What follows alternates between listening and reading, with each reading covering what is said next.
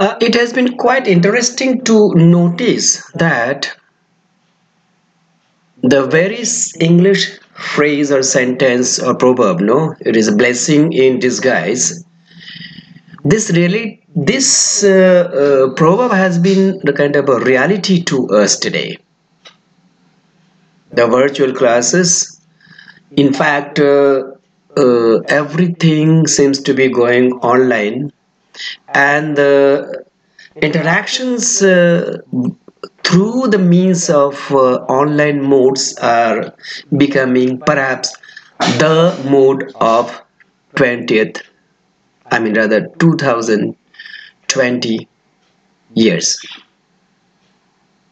Now, um when you talk about the waste management, we have already started in our previous classes. Uh, this particular thing we can discuss online, but we have to take some practical measure to put these thoughts or ideas into reality. Dear children, COVID-19 has not yet over. Amitabh Bachchan will be all constantly reminding us we must take care of our COVID-19 safety measures, and we pray and hope that the school will open soon and we'll come back to school, and perhaps whatever we are discussing today also about the waste management, we can put them into reality. So we ended in the last eighth assignment before the puja vacation with the topic called the sources of wastes. So today we'll be elaborately discussing on the sources of wastes. Waste is generated from a number of sources, and we'll be discussing just roughly the seven major areas, like the domestic waste, the agricultural waste, the medical wastes. Then of course you have got the industrial waste, municipal waste, nuclear waste, and office and school waste. Now let us go into little detail about this waste. Something about little detail about this. Okay, now let us talk about the domestic wastes. A lot of waste material is generated through various activities at home. Maximum waste is generated from the kitchen and includes the leftover food, vegetables, and fruit peels. A large amount of plastics, papers, aluminium foils, and cardboard are being disposed of due to the growth of in packaging, online marketing. People are doing the online marketing has really rapidly increased these days. So when the goods or the materials or the parcels are supplied to our homes, then of course lots of packaged materials are there, so those things are becoming waste, they are dumping. So the dumpage of those materials are becoming nowadays a big hazard. Other wastes include broken glasses, plates, tins, bottles, I mean rags, whatever in the school household things which are not usable, or the people get they change every now and then, they get hold of the new things, so the old things become waste for the family, so they throw it. The excreta of humans and pet animals, and that also contaminated water from toilets, also from a large percentage of domestic wastes. Old clothes, furniture are discarded as fashion changes. And my dear children, not only office, nowadays lots of electronic gadgets, electronic like old mobile, old CD, mouse, etc., etc., even from the houses are being thrown.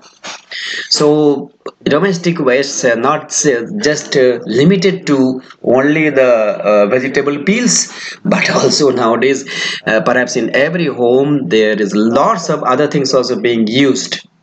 Now industrial waste is a really big hazard for us, if you think from the environmental point of view.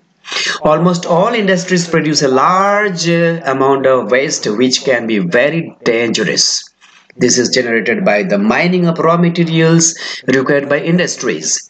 Wastes from mining and quarrying generate a lot of dust. Waste material is also sometimes discarded after the construction work is over. The many industries like the manufacturing industries, paper and pulp, petroleum refineries, textile industries, sugar mills, leather units, thermal plants, cement industry are also generate a great amount of wastes. Other hazardous wastes are generated in the manufacture of fibers, inks, colors and dyes. Dear children, industrial wastes these days are becoming a real threat to the environment pollution. Agriculture, especially country like India, where majority of our people are still depending on agriculture, and you know that still now 60% of Indian people are having their modes and means of their livelihood from agriculture. So agriculture is rapidly practiced, and it is practiced widespread all over India, and obviously there are lots of ways which we have to be really concerned about.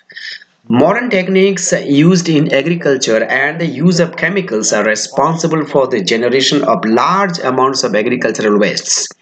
Some major agricultural sources of waste are animal wastes, crop residues, rotten fruits and vegetables. So please try to remember what are the agricultural wastes. It's animal wastes, okay, the dead body or the droppings, etc. Then crop residues, rotten fruits, vegetables, leaves and agrochemicals.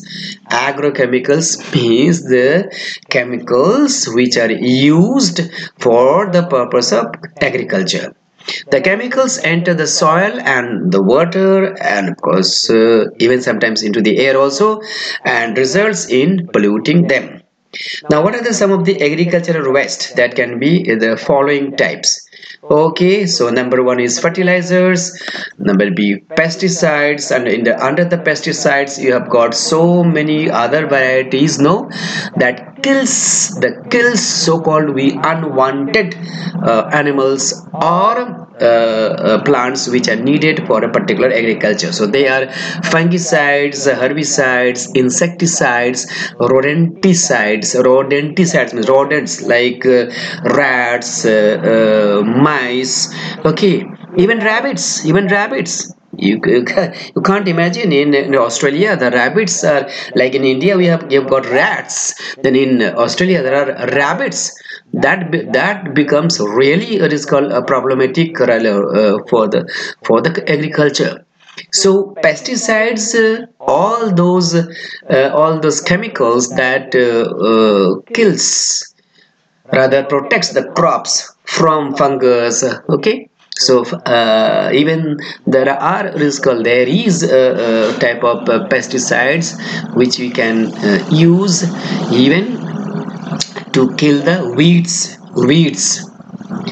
Next will be agricultural waste, will be the animal waste, then crop residue, when the crop is harvested but lots of other parts of the crop still remain, the body, different parts of the body of the plants remain in the field, that becomes the crop residue. Sediments. Now in detail we are talking about what are these in which way the agricultural waste becomes a hazard for us. Number one is the fertilizers. Well, increase in population has caused a greater demand for food production. Why do we have to use fertilizers? Because the natural production of food or crop is not enough to sustain or to take care of the entire population of India. The number of Indian population is very high. It is 1.4 billion approximately, and therefore the farmer grows more than 2 or 3 crops. Yeah, I know I come from a village, but in our village in those days there was only one crop. Only once we used to cultivate paddy. That is in the normal time during the during the monsoon time, means after the summer, during the month of say roughly May June July, I mean June July, we used to cultivate our paddy. Okay, but now you can see in the same village, if I go back, I can see that the paddy is being cultivated 3 times a year in the same field. Why? Because to meet the need of our food crops. So therefore the farmer grows more than 2 or 3 crops for which there is a need for the use of fertilizers. These improve productivity of soil. The fertilizers improve the productivity of soil, but that is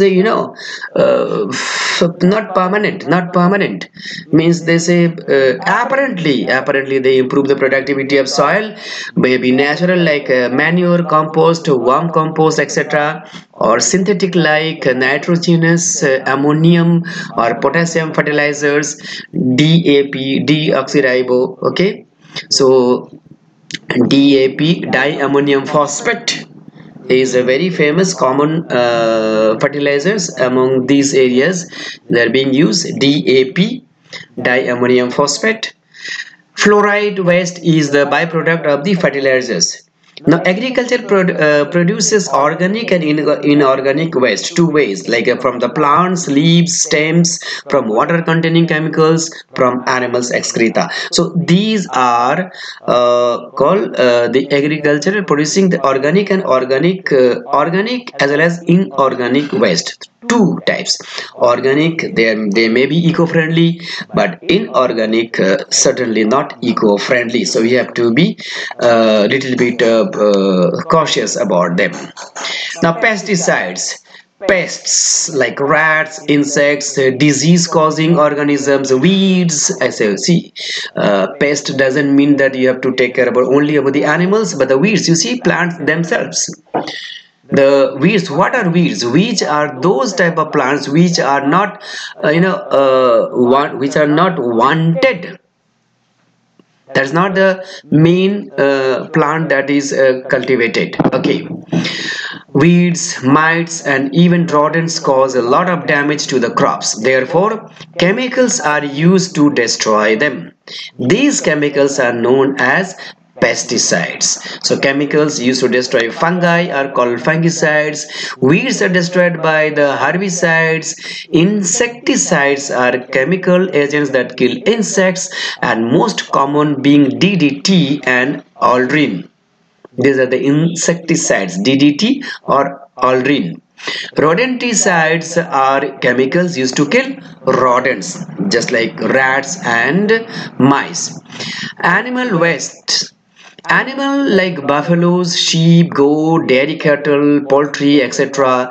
generate a lot of waste. Some of the wastes provide an important source of soil fertility, but when these are in excess, they cause serious problems. At times, the waste enters the waste courses, water courses, and then the human body. They are hazardous. Now, animal wastes by and large naturally they are good, but anything and everything which quantity is more than required obviously becomes a hazard. So therefore animal wastes are also hazard for the environment. Crop residue. During the process of harvesting the crops, large amounts of crops residue are generated and left and uncared for in the fields. At times these are burnt, then releasing carbon dioxide in the air. This leads to global warming. So crop residue indirectly ultimately it is becoming a hazard. So we need to bother to have the process for the waste management. The dust created during the process of threshing causes bronchial or bronchitis type of infections, that means the breathing trouble. You know that it's called, even the coal belt is very famous for, especially during the winter, lots of dust, air, smoke or smog in the air, and due to which people do suffer from the bronchial asthma or bronchitis, means all the chest congestion, or we call the breathing trouble problem. Sediments, a large amount of soil and mineral particles are washed away during floods and deposited on the earth's surface in the water bodies. These sediments are also deposited in the rivers, causing the water level to rise. Marine life is also affected by this. Now, after this, let us talk about the municipal wastes. Municipal wastes are waste generated when cleaning the sewer drains and pipelines in the city. It leads to heaps of waste in the form of sand, dust, grit, etc. The municipality is also responsible for the daily cleaning of the roads. The roadside water is collected in heaps and burnt at times, or collected and taken by the sweepers. Nowadays you can see every now and then our municipality, the jeep or the van is coming, and of course the nice beautiful song they play, and everybody comes to know, yeah, they have come to collect our wastes. That's one very good step that whatever who the administration is doing, collecting, and it is our responsibility also, to cooperate with them. So when the van comes, before the van comes, we should always throw our wastes or garbage in the right place, so that people, the concerned people, they can come with their van and can collect them, and they can carry to the place where it is not hazardous. Well, the municipal waste consists mainly of polythene, paper, leaves, sand, etc.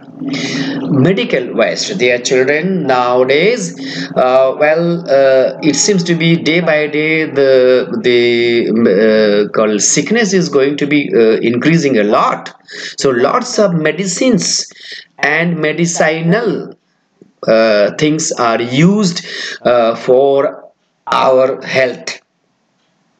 Okay, for our health. So obviously these are all artificial way of treating us, because the best way of keeping ourselves fit and fine is put lots of exercise, taking proper food in a proper time, having good lifestyle, that is a proper disciplined lifestyle. Obviously medicines will be away from us, but what to do? But medical is becoming a big hazard for us in terms of wastes. See, the ambition of children, maybe among many of you who are listening to me now, you have the ambition to become a doctor in future, and in fact in the majority of the parents and the children, they think that in future what will they be? They will be either doctor, either engineer, etc, etc, etc. Okay, but now time is coming, perhaps we have to keep ourselves little bit far away from medicines. Let us have a natural immunity. So we have to live our lifestyle in such a way that our body may have natural immunities to protect us from all sort of dangers. For your information, the COVID-19, what you call the serum or vaccine, has not yet been discovered. But all those people who are really surviving, and hats off to them, their body is protecting themselves. It is all because our body has got some natural immunity. Well, people are taking some, medicines like containing zinc and vitamin C, etc. Lots of green vegetables, and in your Indian context, people are drinking karas or taking warm water. Now, kara, warm water, these are all natural process, and little bit of exercise, jogging, okay, disciplined life, rising what is called well in good time, early in the morning, or going to bed well not so late, or resting enough, etc, etc. What I want to say, what connection in the medical way? See, the more sickness, the more medical products will be used, and there will be more medicines, more hospitals, and more wastes. Now, What are the medical waste? This includes cotton, bandages, plasters, syringes, medicines, medicine bottles, medicine needles, medicine strips. Now, all the medicines are coming in strips. I remember when we were children, that time we used to take a bottle from our home, and the doctor used to, make those pills into dust, and he used to mix them like powder, and then with the water he used to make a syrup. And in all medicines comes to under just one bottle in the form of syrup. जैसे homeopathy में होता था दाग दाग करके, now they used to give us. Now obviously you have got 5 or 7 types of medicines. You have got a normal sickness, the doctors give you 5 types of medicines, and obviously 5 types of medicines are in form of strips. So those strips, no, those whether it is called metal strips, metallic, or is a plastic, those things are waste. So some of these are very hazardous in nature. Unless these are disposed of properly, they prove to be fatal and spread a lot of infection. Pathological laboratories are also largely responsible for the disposal of blood samples and syringes. Now imagine if anybody is suffering from COVID, and God knows that is the PPE, the dresses, the uniform, or what you call it, they are wearing. Suppose they after wearing, if they don't wash, they want to throw it, and if it is not thrown in the right place, then obviously from their dress yourself, if the person is already infected by COVID, then obviously the virus can spread. So children, little bit be cautious. Have good healthy lifestyle. Eat good food, not just junk food. Yes, again the market is on. Lot of junk foods are there on the roadside, and it seems that very few are little bothered about the danger of COVID still. And I ask you one question: if the COVID-19 is all over, then why are we not coming back to school? Why our life is not becoming is called very normal way? You come to school, meet with people, have games. Okay, that's all. Why are you not doing it? Why you are not doing? Because the danger is still there. Nuclear waste, well, this is not in our hand, because we cannot have any nuclear power is called to use or not use, but this is all the but in a bigger form. There are nuclear is called there are areas where the nuclear is used for the generation of power and treatment, etc., etc. Nuclear reactions generate toxic waste which have to be disposed of by carefully. The waste generated is toxic, radioactive, and explosive substances. The disposal of unclear waste has become a major problem in the most countries. Now, office and school waste. Well, right now maybe there is little because of the virtual classes, online processes going on, but still lots of paperwork, lots of keeping the records in the called hard copies. Okay. So, and just now I was talking about lots of electronic wastes are also taking place, because now almost everywhere we have got the computer, laptop, mobile, and so many other electronic gadgets are there, and these things every now and then needs change, or they become waste, etc., etc., etc., etc. You won't believe, last year I was in Bankura during Christmas, and I had gone to Bankura is not as developed as bigger cities like Kolkata and all this, no. And obviously I was in a remote place where the like our fathers, no, those fathers are also running hostels and schools for the poor children. And you trust me, I just once happened to go around the hostel, and in one corner I found so many old hard disks, at least 50 plus. I asked father, but father, so many hard disks? Yeah, we have got 15 computer, and we have been running this school for more than 20 years. So every now and then they get spoiled. So what to do? We just change them. So 50, imagine just 50 hard disk. Uh, 50 hard disks and just lying in the corner, they will go as waste. They will go as office waste. This is office waste. In the village, and imagine in the city or the metropolis and the bigger cities, there are also the millions of such wastes are there, and which is really becoming the hazard for us. And you imagine in your own house yourself, how many mobiles are there now and how many mobiles are old. They are thrown. They are thrown. Yeah, so large amount of paper and other material used in the offices are also add to the waste in cities. These have to be divided and collected as biodegradable and non-biodegradable. Okay, waste which could be also used again. So we'll be discussing again in the next lesson in detail about these, but in general, dear children, you just be aware of the waste products. Okay, so till then, get through. Once again, I just remind you, this topic is today waste management in the sources of waste. We have discussed about the sources of wastes. ICSE will never ask you the long essay type question. They will ask you always pinpointing small short questions, maybe one word answer, one sentence answer, definition, etc, examples, types, kinds, etc.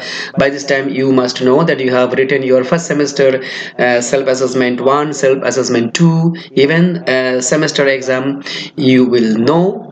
And I always suggest to you, go through the together with book question answer, and you will be equipping yourself, means you will be acquainted with the type of requirement that you need for your question and answer. So wish you all the best. Stay safe, stay home. God bless you.